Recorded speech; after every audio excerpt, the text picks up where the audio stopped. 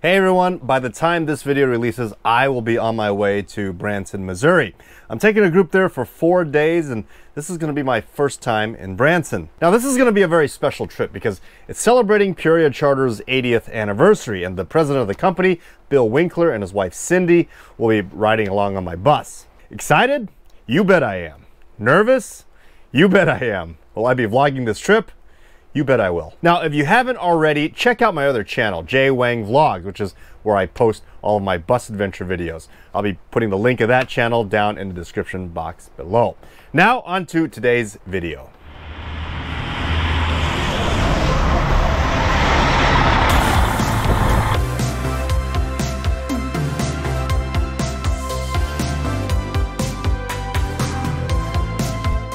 What is going on, all of you bus nuts, geeks, and enthusiasts out there? Welcome to another episode of Motorcoach World. My name is James. One of the best perks of being a coach bus driver, in my opinion, is getting to experience the different cuisines from all over the country. Coach bus drivers spend most of their careers driving long distances to unfamiliar places. Although some people do charter coach buses to do local shuttling for events as well as short distance trips. But for the most part, when someone charters a coach bus, their destinations are usually hours away.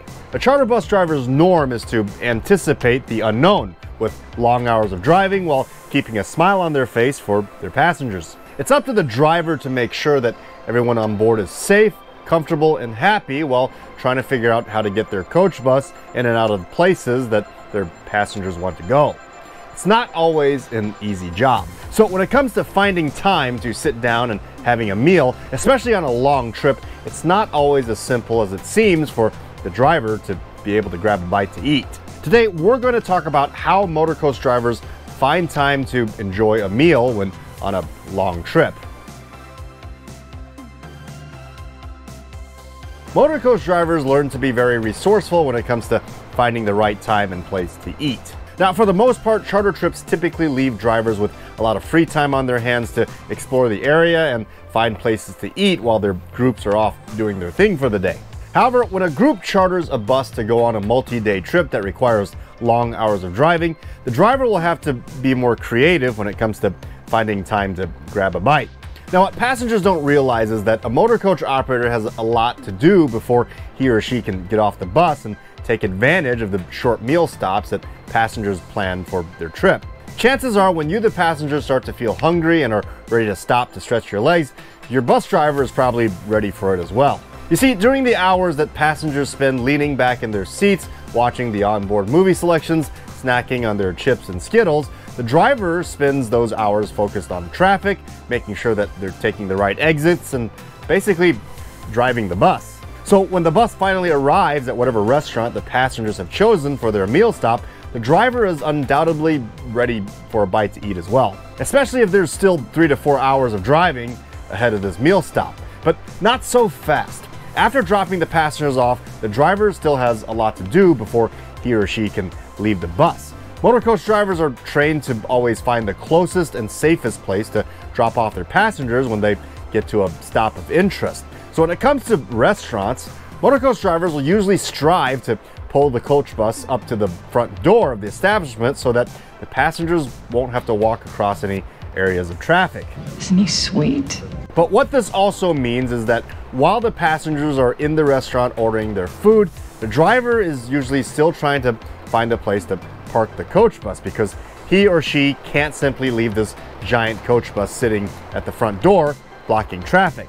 So motorcoach operators try to find a place where the coach can fit that's kind of out of the way, as well as making sure that they don't get blocked in if cars decide that it's a good idea to park right in front of the coach bus. Sometimes that's a parking spot that's pretty close to the restaurant, and sometimes it's not. But usually by the time the driver has parked the coach and walks into the restaurant, there's probably only 30 minutes left of this 1 hour meal break. Well, you might be asking yourself at this point, 30 minutes is enough time to eat, right? Well, yes, except that the 55 people on the bus have formed a pretty long line, which has also overloaded the cooks in the back. So by the time the driver actually gets to eat their food, the group will probably be getting ready to leave already. Now, we've all had those busy days where we had to scarf down a sandwich behind the wheel of a car, rushing to our next obligation. And when you drive a stick shift, that's what I call skills. But when it comes to operating a motor coach, for most companies, eating something like a sandwich or something that requires an eating utensil behind the wheel is kind of frowned upon.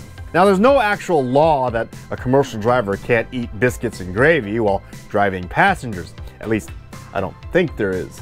But that just comes across as extremely unprofessional, and in my book, that kind of falls into the distracted driving category. The last thing I want to do is get gravy on my uniform. So where does that leave the driver as far as being able to enjoy a meal during the passenger's food stop? In this kind of scenario, if I notice that the meal stop is really short and there aren't a lot of parking options, I'll usually just decide to skip this meal so that the bus will be ready for my passengers as they're walking out to reboard. I've learned that just because the passengers are stopping to eat doesn't always mean that the drivers get to do the same. One of the things you get used to as a motor coach driver is that passengers don't always consider the drivers when planning out their trips. And as a professional driver, I will never ask the passenger or the group leader on board, hey, when do I get to eat? I never want to put the passengers in a place where I, as their driver, would be imposing on them. Now, don't get me wrong, if my passengers start to push my drive time or my on-duty hours to the point that I may run out of service hours, I'm going to speak up. But as a motor coach operator, you need to find that balance of catering to your passengers' needs, but without breaking the law. And if you put yourself in a position that affects your ability to drive the coach safely, then you're not doing your passengers any favors by not speaking up. So now, before you guys start leaving any angry comments towards motor coach passengers, please understand that this is not a rant. It's not the passenger's job to make sure the coach bus driver is comfortable and has time to eat along with the group. The passengers who chartered the coach bus are paying good money to hire a bus with a driver to get them to where they want to go. It's kind of like if you go to a restaurant to eat and your server asks you if you can wait on your meal for a bit because it's their break time.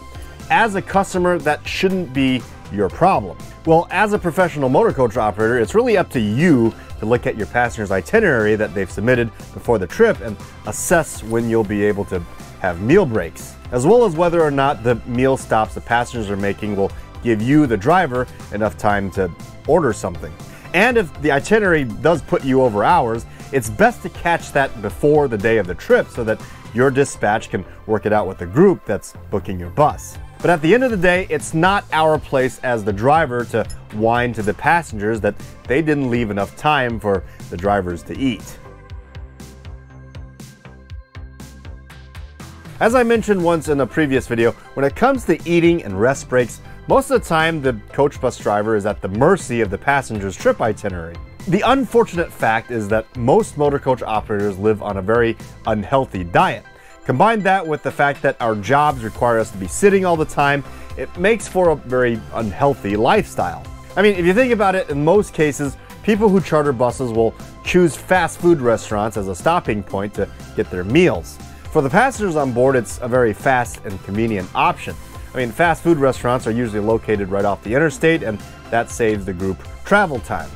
And even if fast food isn't a regular diet for the passengers, they can justify it as a special occasion because they're on a charter bus trip. But for the driver, it's probably their only chance to get a bite to eat, as they probably have another 6 to 8 hours of driving ahead of them.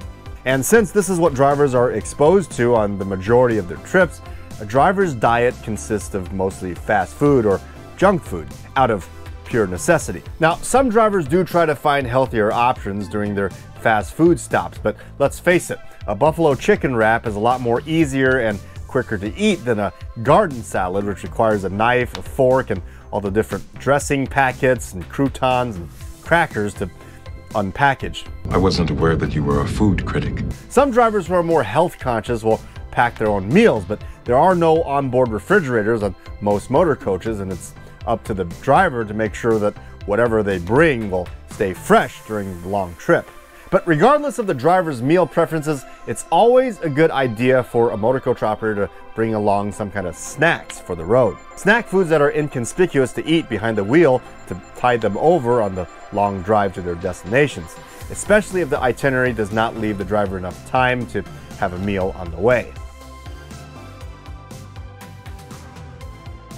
Now, sometimes after doing my homework before a trip, I realize that the meal stops that the passengers have planned out is basically not going to be feasible for me to be able to grab anything to eat during their stop. But a driver can be pleasantly surprised sometimes. Some groups I've driven have asked me if they can get something for me while they're in line and bring it out to me. Sometimes a group will call the restaurant ahead of time to let them know to prepare for a bus full of people that will arrive in a few hours so that they can get their meals pre-ordered so that everyone, including the driver, can get their food in a more timely fashion. Some groups have even insisted that I go park the bus and come back, and they will let me cut in front of the line so that I can order my food ahead of everyone else so that I, the driver, can have time to eat while everyone else is still ordering their food.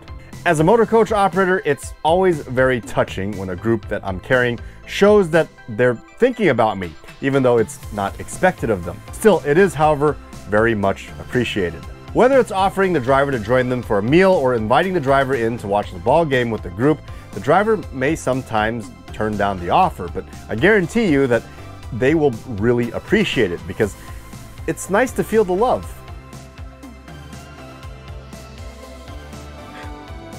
Having a group that seems to really care for the driver's well-being really takes a layer of planning and stress off the driver's day, and it really can form a great symbiotic relationship between the driver and his or her group. I mean, it's always the motor coach driver's job to take care of the passenger's needs and safety, but when the group goes out of their way to make the driver feel taken care of, the driver will usually go out of his or her way for the passengers as well. Well, folks, if you enjoyed today's video, don't forget to hit that like and subscribe button if you haven't already. It will really help out the channel. If you're watching this, you are part of the motor coach world.